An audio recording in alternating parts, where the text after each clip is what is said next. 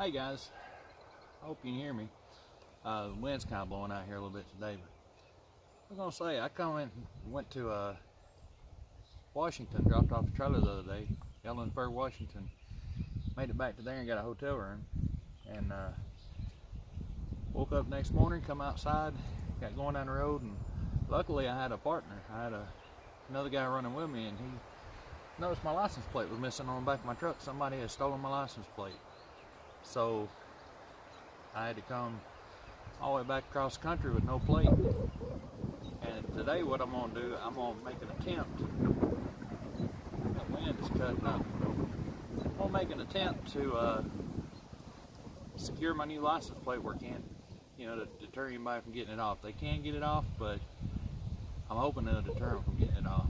And I'm going to show you how it's going to do that. I bought these carriage bolts, and I have drilled out the holes a little bit bigger in my plate.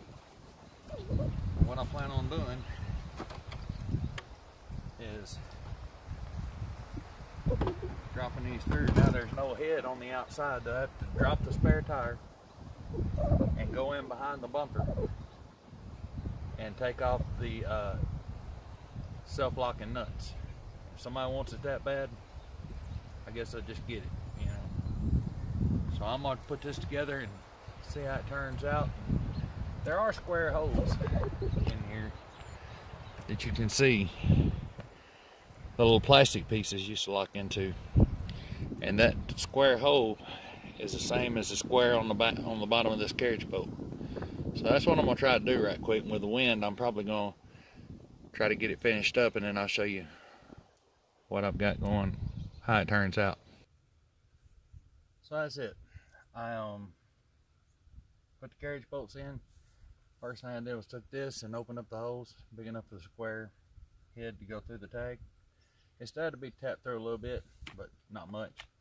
But it locked into the holes on the bumper, the square holes where the plastic tabs used to lock in, and I put a washer on the other side, and I put the lock nut, and then I took the took a battery powered ratchet, and I had to hold out here firm and reach around behind it and zip it in. And once the spare tire goes back up, I don't think there's any way anybody would take that tag off.